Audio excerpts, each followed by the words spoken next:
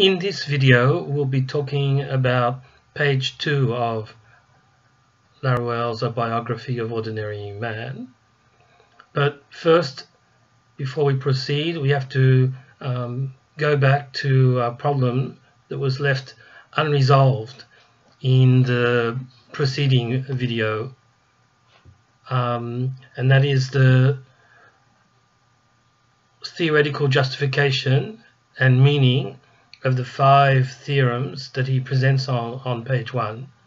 So I attempted a preliminary justification in terms of the leap into the new language and the impossibility of having 100% pure new language. But perhaps a better justification comes from taking at his word the clue that Laruelle gives us when he insists on the word science to describe his enterprise. So if we take his enterprise as science, we can see more clearly that what he's doing is he's taking philosophy as a proto-science. It's sort of always giving itself the goal of finally becoming or being a science one day, or sometimes it even pretends already to be a science, and taking the human sciences as empirical sciences, but he's going to call that into question in the rest of this section.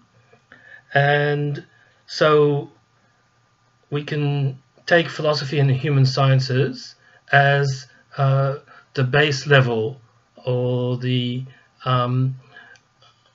observational sciences, observation in as wide a sense as we can give it, furnishing or providing us with the observation language. And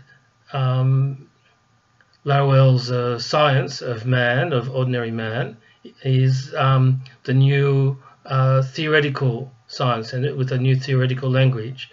So the old-fashioned empiricist way of seeing the relation between the observation language or languages and the theoretical language of the new science is a sort of trickle up, if you can trickle upwards. It's a sort of seeping upwards. It's a layer cake model. You have the observation language, which is empirical and so is meant to be pretty stable, and can fiddle around with it a little, but basically that's supposedly well established.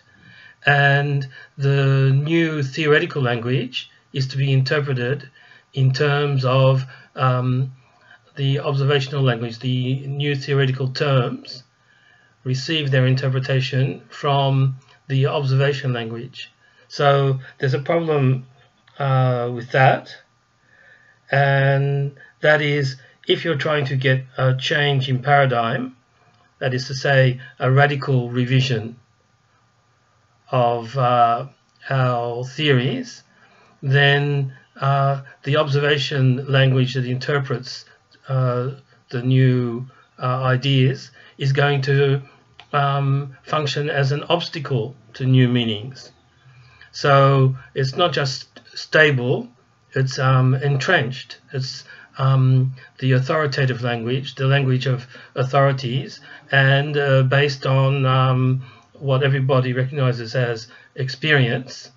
So you're never going to be able to really change your paradigm.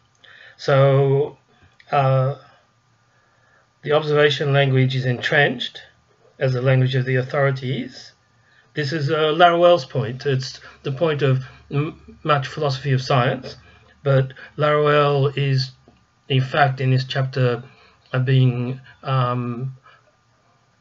totally situated in the French epistemological tradition of Bachelard, Canguilhem, Cavaillés, and Althusser, and also Foucault. But he's not using any specific connoted sense of theoretical, epistemological, or methodological terms. There, he's trying to sort of keep neutral.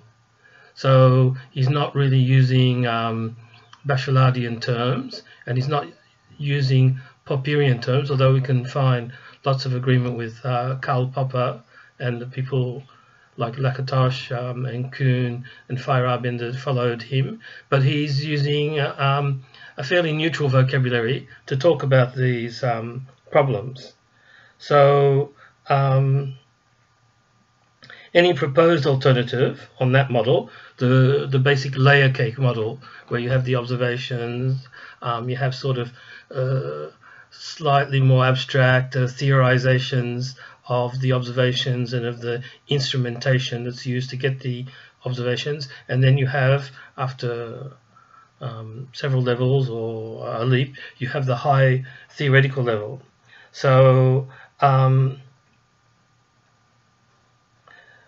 Laruelle's point is that the language of minorities has been constructed on the basis of interpreting its terms by means of the observation language.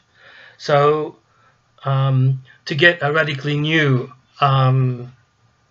alternative paradigm, Laruelle suggests that we should invert the procedure.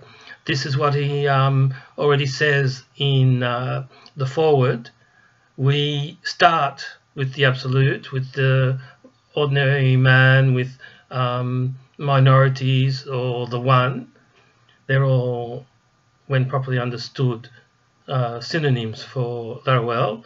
So we start with that new term, or the old terms with a new meaning, so we can call them new terms, and we interpret downwards instead of interpreting upwards from the entrenched so-called observation language. We're interpreting downwards. So that's why he says that the human sciences are empirical, because they're based on the sort of observations that we can make without calling established paradigms into question. And one of the reasons why he says his science is non-empirical. So that leads me to reconsider the 5 human theorems on page 1. So in that sense, on that interpretation, the key theorems are 1 and 5. So he's going to make a counter-inductive, counter-intuitive, counter-empirical, in that sense of empirical, which he's going to later claim is constructed and pseudo-empirical. So he has to make a counter-inductive leap, and the leap is directly to man as the absolute, man as the real. So that's 1. Man really exists, and he's really distinct from the world. That's his leap, and he emphasizes that it's counter-inductive and counter-intuitive. That is to say, in contradiction with established interpretations, established languages of observation. This thesis contradicts almost all of philosophy. So we discussed the almost last time. He's allowing for glimpses and glances and sketches of this leap within other philosophies. In fact, everything we've read up to now, and probably for a long way to come, is totally compatible with Deleuze's philosophy when rightly understood. So he's going to say, by implication at least, that Deleuze was okay, he was on the right track, but he he said a lot of crap as well. I mean, it was idle discussion. It was examples that are useless. He was quoting lots of other people, and so he was distracted from the main task. And sometimes he did it. Sometimes he made the leap, and sometimes he was mired in all the other stuff that we need to list for the interim, maybe for a long time, we have to cut away, because it's dragging us back to the entrenched observation language.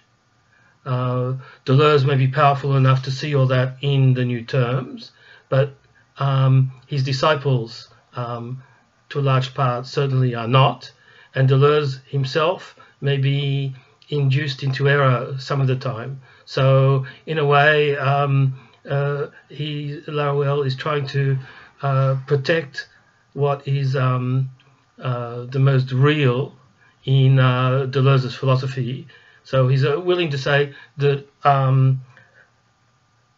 almost all of philosophy didn't make the leap, but maybe some part of some philosophy did make the leap.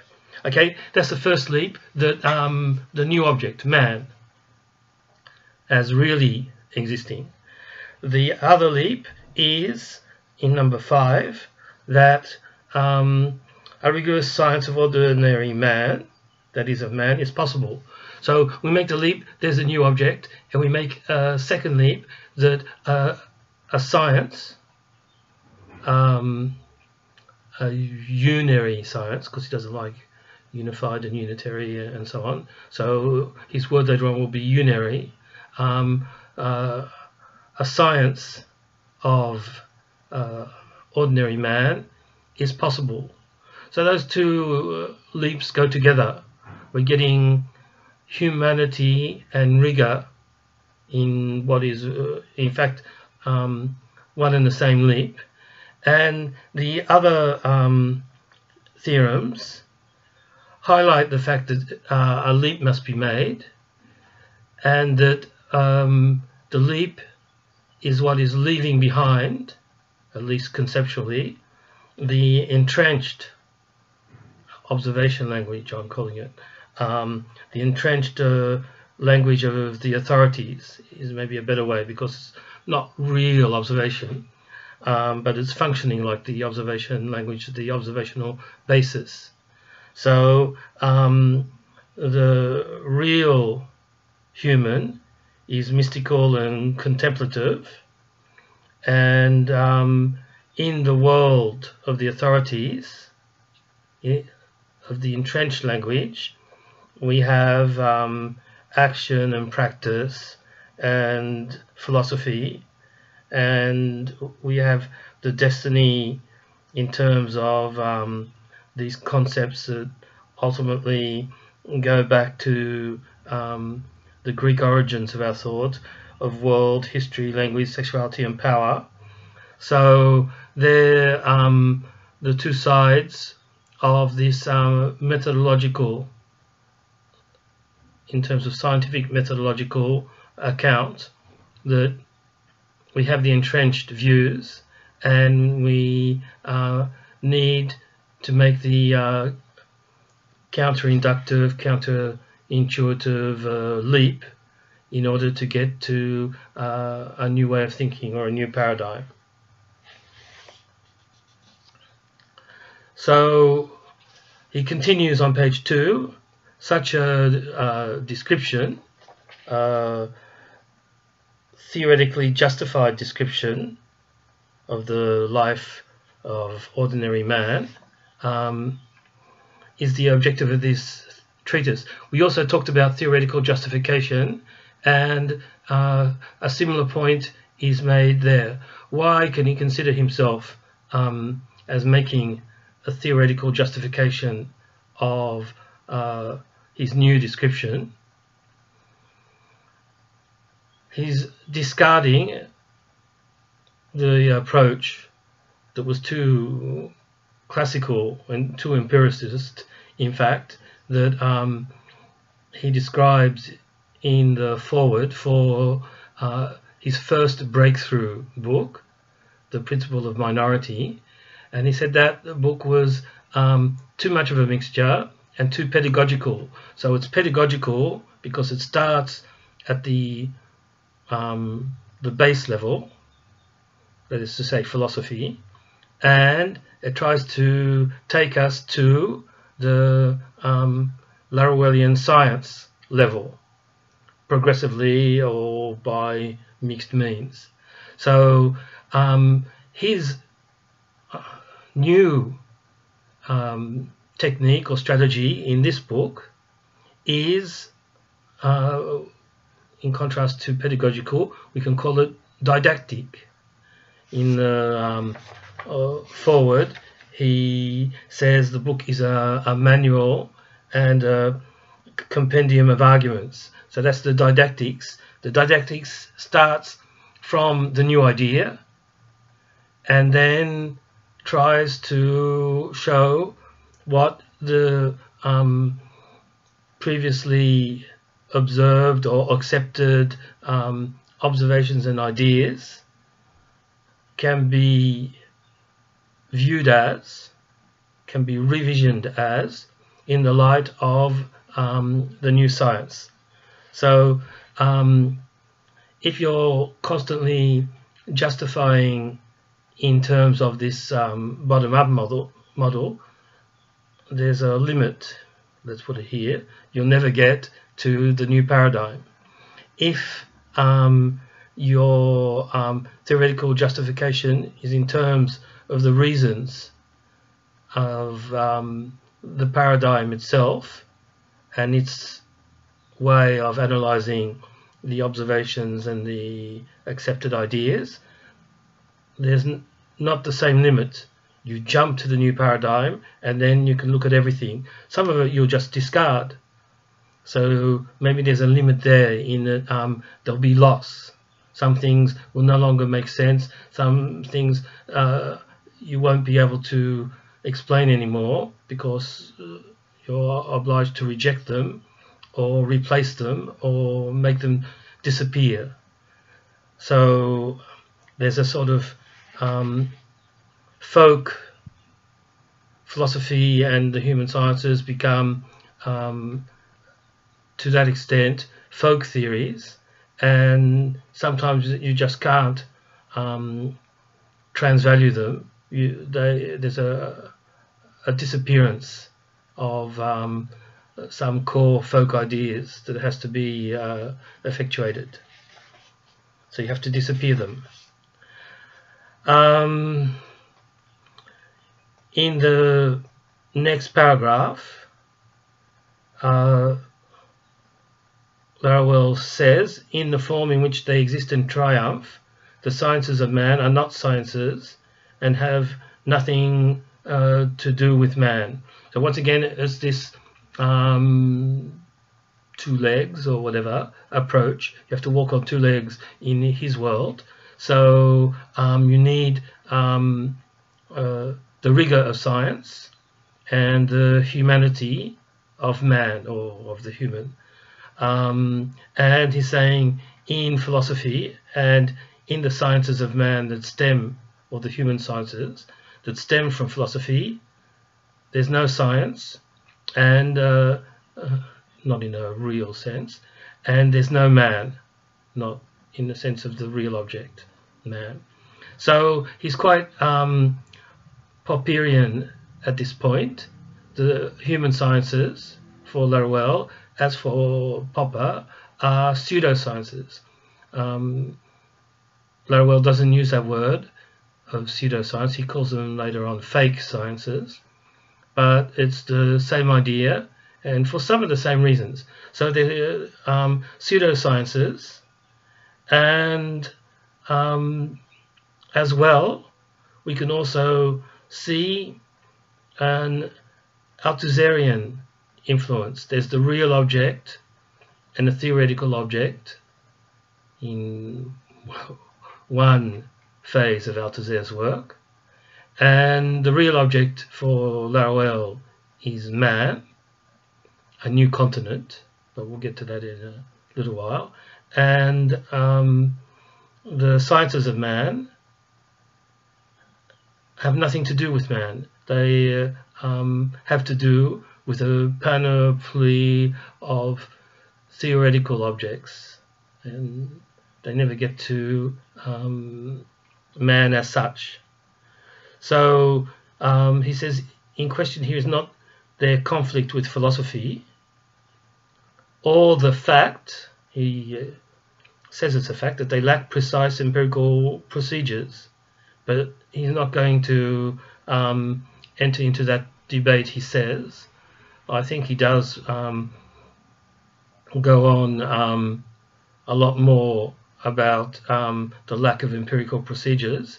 The conflict with philosophy, he just downplays. It's not a real conflict for him because the human sciences don't effectuate the rupture. They don't break away in any real sense from philosophy. So he says, instead we attack the globally non-scientific character of these second-hand sciences. So once again, they're non-scientific, they're pseudo-scientific or fake sciences, and they're second-hand because the theoretical base, the base language, and the base concepts are all derived from philosophy and the Greek way of thinking, and they do not form a science, and they do not relate to any real object. So we come back again to the quasi-Althusserian point, although obviously Laruelle transvalues Althusser as well, that basically human sciences are ideology. They're pseudosciences, and they're functioning in the interests of the authorities. So he's not going to defend philosophy against the human sciences, and he says, it's an interesting quote, "Should the father be defended against his children, or should he be left to die? Instead, we defend man against this authoritarian family in league against him." So it's interesting to point out the anti-Oedipus allusion, or at least the resonance there. We said already that in the foreword there was an anti-Oedipal ring to some of the affirmations, the idea of getting away from the intimate drama, and the idea, what was the other anti-Oedipal idea? Just the Nietzschean idea that it's attempts and it's working on the paths of immanence. So here he's diagnosing in the revolts that he mentions on page 1, in the revolts against philosophy, and in the counter revolts in defense of philosophy, he's diagnosing an Oedipal or familialist dimension. So it's an authoritarian family, the whole lot, the father and the sons and daughters, or philosophy and the human sciences, and he wants to not defend the son or defend the father, he wants to defend man, the real object that has nothing to do with these pseudo-scientific constructs. So he piles it on more with man has never been the object of the sciences of man.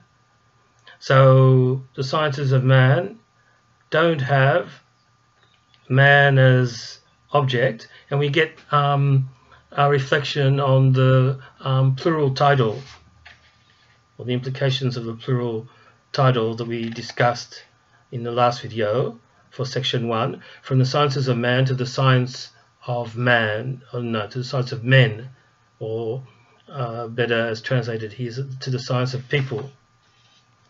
So the sciences of man, according to Laruelle, combine the plural and the singular in a strange way. So either we have man exists and we have lots of different sciences, multiple sciences, to try to take man as an object, but man is too inexhaustible as existing, and so these sciences don't really exist. They're attempts at sciences.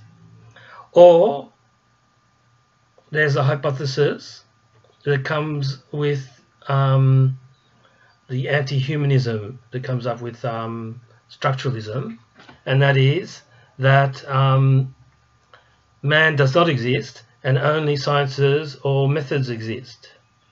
So one idea of this structuralist approach is that you have a multiplicity of universal predicates that, by their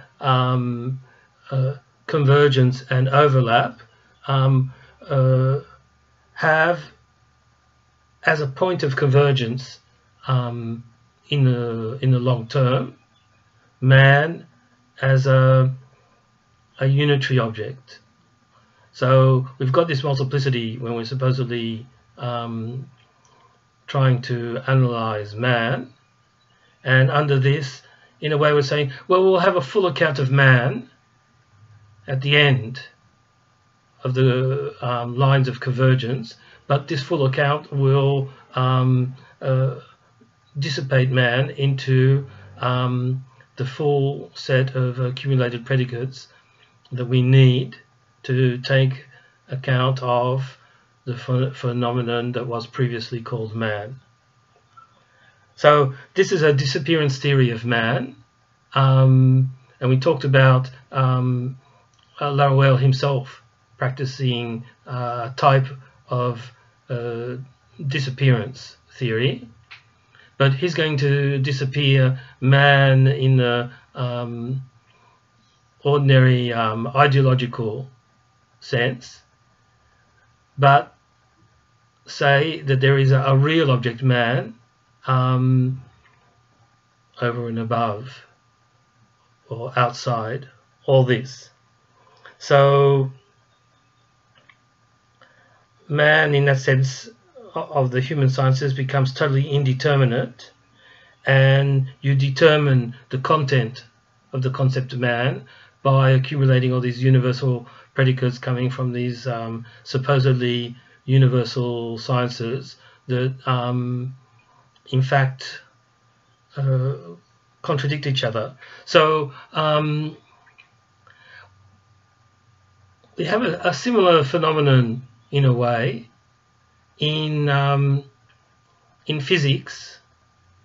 We don't have, well, I suppose we have a multiplicity of theories, but we have two big paradigms: the paradigm of general relativity and the paradigm of quantum mechanics.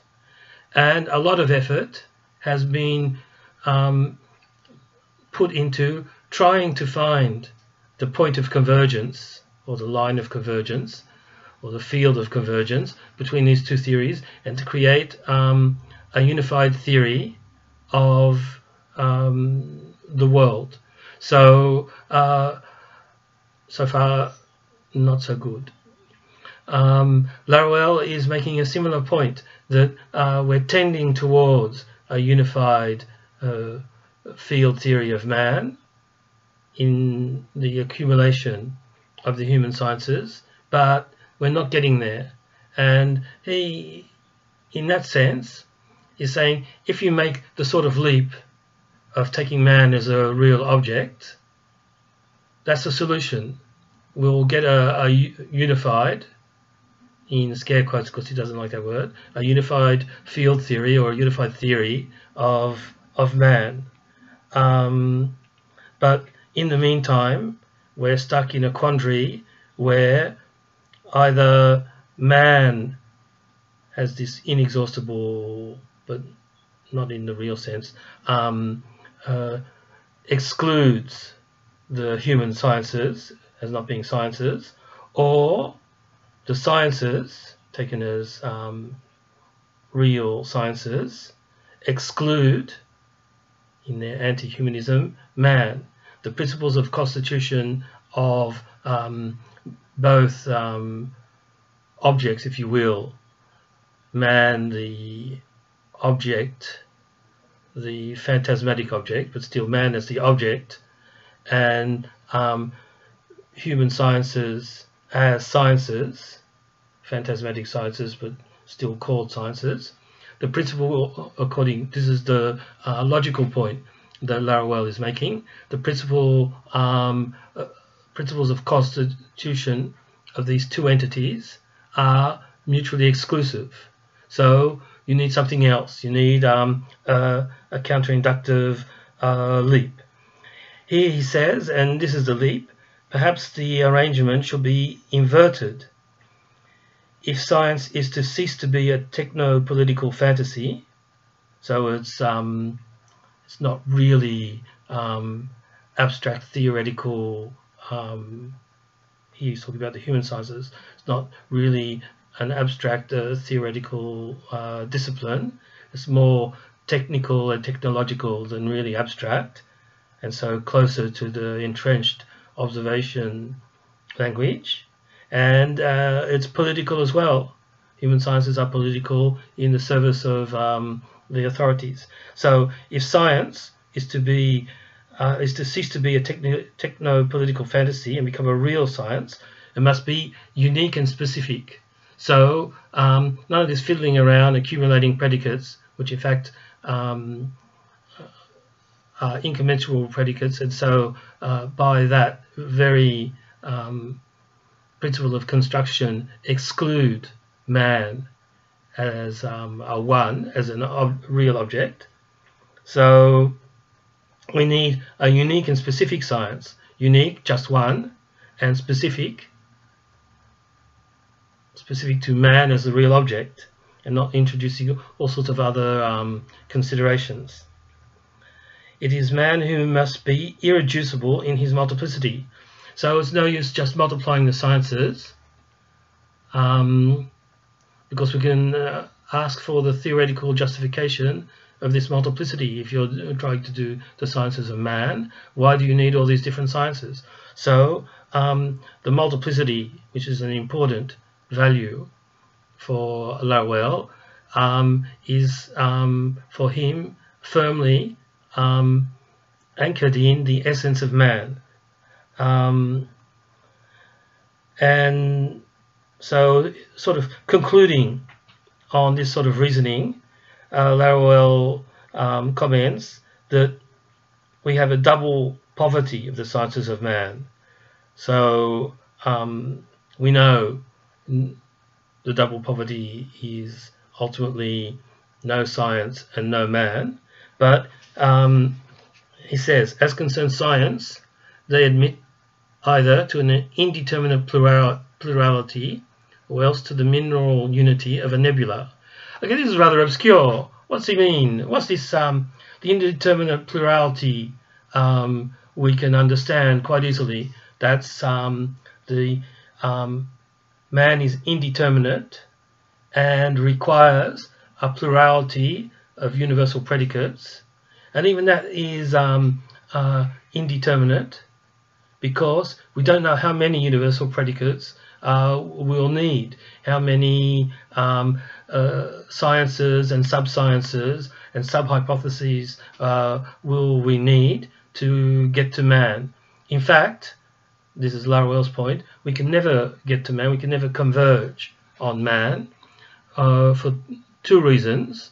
Man, as defined by the human sciences, is ultimately, in terms of the foundation, totally indeterminate, and man as the real object is totally inaccessible to that sort of way of proceeding. So that's the indeterminate plurality. We can understand that. And then he says, so this pseudoscience is either reduced to indeterminate plurality or to the mineral unity of a nebula. So the mineral unity is, well, it's still a nebula, so there's a plurality there. But why is a mineral? I think the easiest way to see that is the indeterminate plurality is science as a cloud. So in fact it's fuzzy, it's gaseous. And the only other possibility is some hard and sharp reductionist, crystallized idea as the of man. You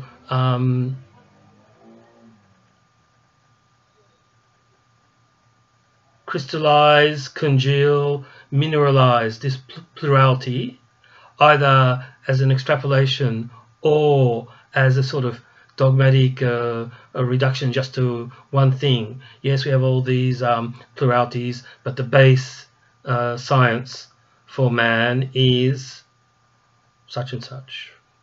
I don't know. Political science, economics, psychoanalysis, whatever. So that would be the mineral unity of a nebula. So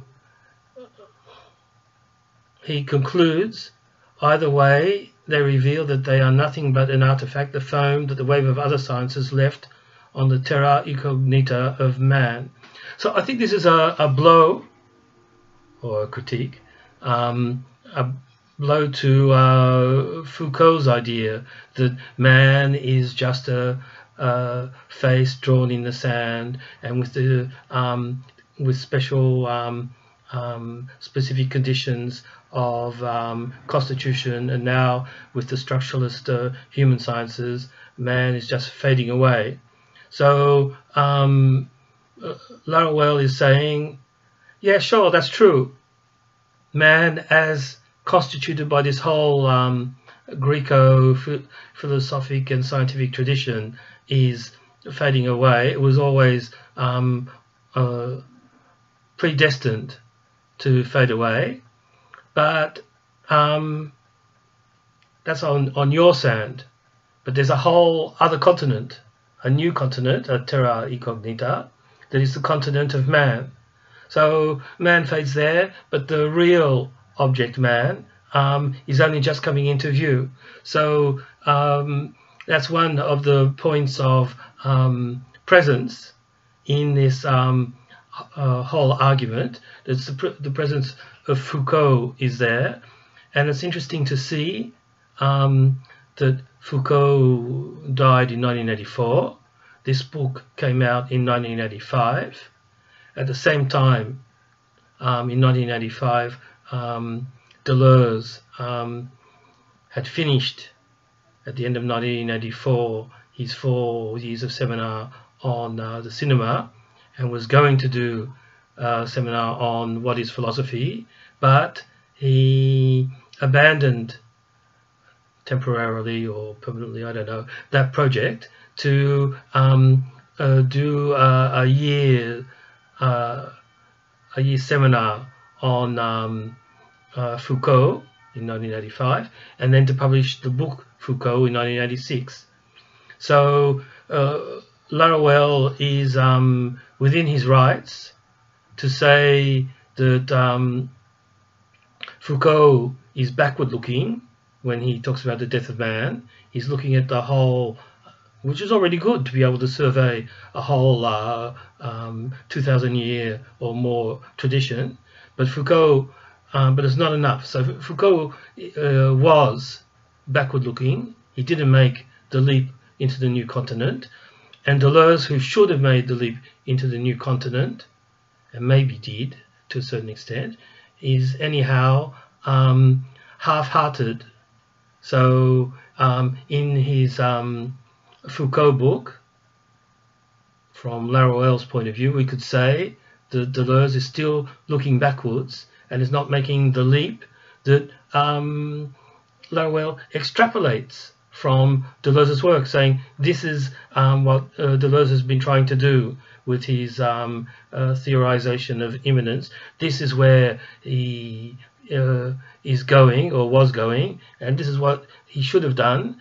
But maybe he did, but it's too confused with all the idle discussion, or maybe he didn't even ultimately do it. So Laruelle is saying these others are good. Deleuze and Foucault, I learned a lot from them, but they didn't make the leap that I'm making now.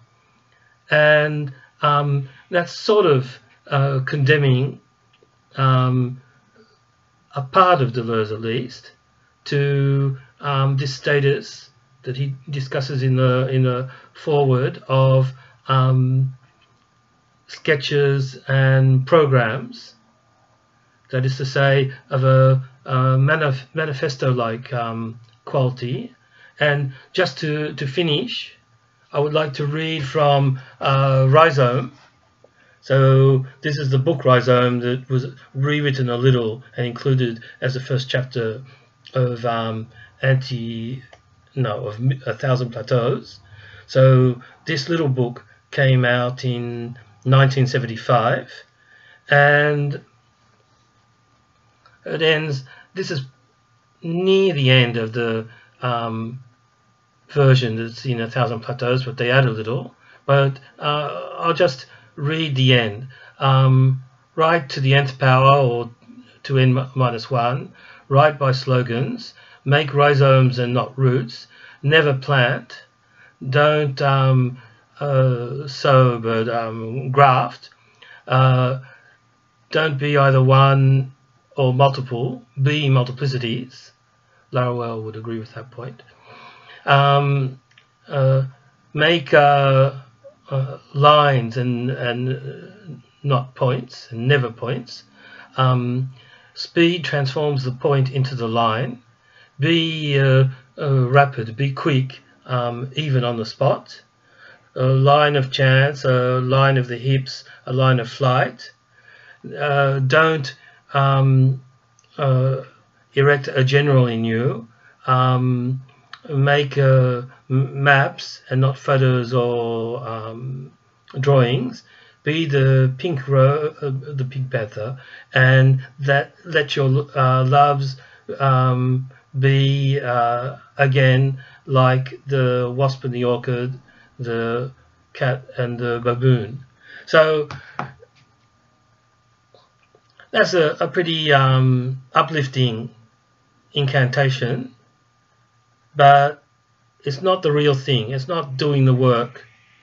One can argue that a fair bit of Deleuze is incantatory. That is, he'll do work and then sort of transform it into incantations, and then work and sort of make programmatic announcements. And Laruelle is, similarly to his objection to Foucault, he's saying, but in the other direction, Foucault he's accusing of looking backwards and not seeing the new continent that we can leap to. Can we leap to a new continent? And Deleuze, for Laruelle, is partially looking backwards and partially making a little too many proclamations and manifestos, and needs to be kept on track. And one of the things Laruelle is going to do is keep all these theorists on track and actually do the work of leaping to the new paradigm and working out in detail how things can be seen and understood from actually within the new paradigm.